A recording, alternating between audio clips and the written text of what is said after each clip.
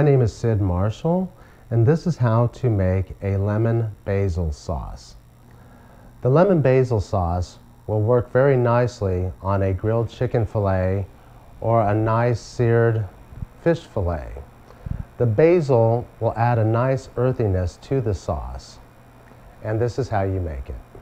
We're going to start by reducing about a quarter cup of lemon juice in our saute pan.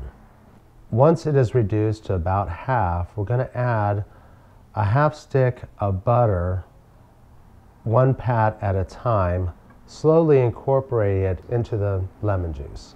You want to use really cold butter because this will help thicken the sauce as it incorporates in. To chiffonade the fresh basil, we're going to take all the leaves and stack them on top of each other. We're slowly going to kind of roll them into a little tube, and then you go very short strokes to make fine little chiffonade strips of your basil. Once you have incorporated all your butter into the sauce, add your fresh basil.